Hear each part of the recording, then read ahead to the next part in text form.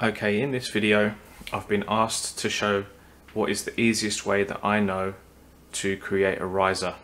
So the easiest way that I know to do that is basically to resample a pad and use it in the sampler. So I'll show how I would go about that. So I'll add in a MIDI track, remove that because I don't need it, I don't need that either, and I'll just bring in a VST that makes a nice pad sound. So we'll use the Roland SRX strings, we'll leave it on the default patch, that's fine.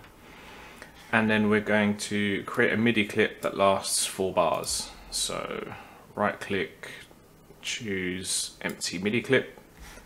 And then for the note itself that we're going to use to make the riser, we want that to be in the same key as your song. So if your song is in the key of D, for example, then you want to use a long D note for the riser. This is so that when it pitches up, it will end in the right key to match your song. Pretty simple, right? So if I create a long note here, and we'll push the velocity up to maximum, and then if I exit out of the MIDI clip, we can just turn this gain up a little bit just for the purposes of this demo. And then if I press the space bar, we'll audition the strings. Okay, so now what we're going to do is on our audio channel, we'll also delete all of this stuff because we don't need it. We'll arm the track. We will select this drop down menu and change extension in to resampling, which simply means that Ableton's going to record the audio stream that's playing, which in this case will be our pads from the MIDI channel. And then we will simply press record and it will record the audio from that MIDI track into the audio track.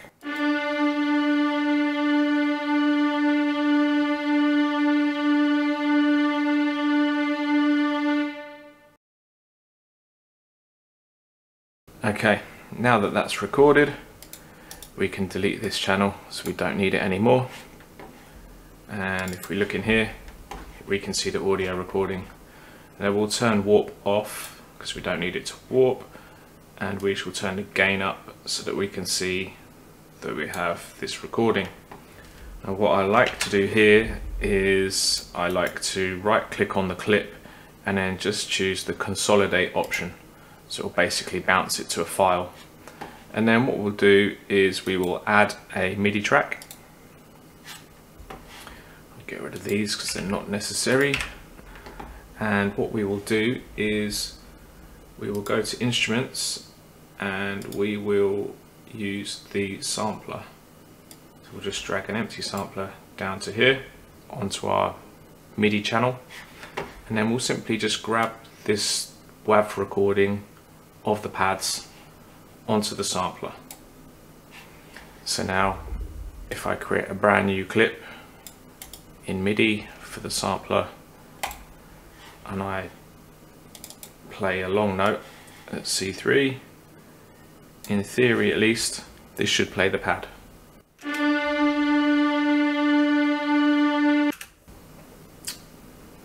So now what we want to do is we want to enable the notes to be able to pitch this sample up.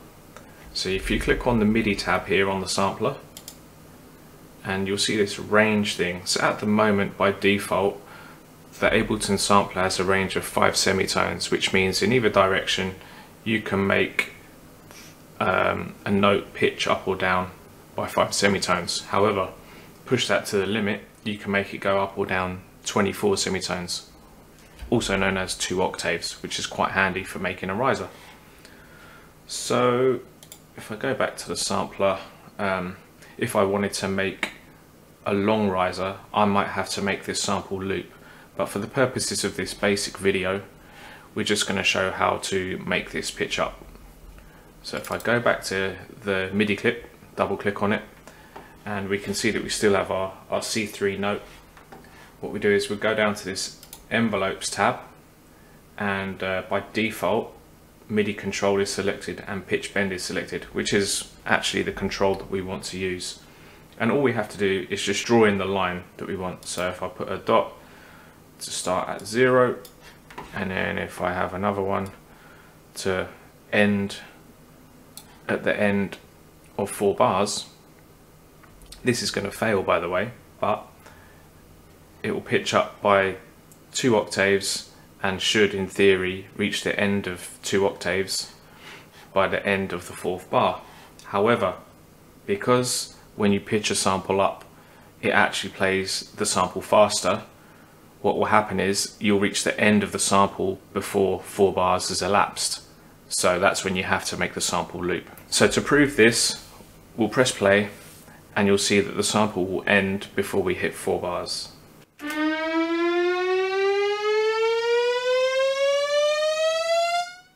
So if I go back to the sampler, I can basically tell it to loop backwards and forwards and just move in this marker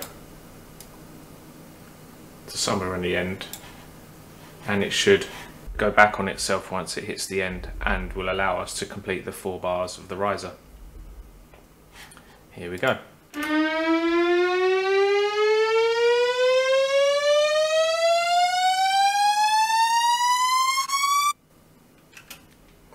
And that essentially is how to make a riser.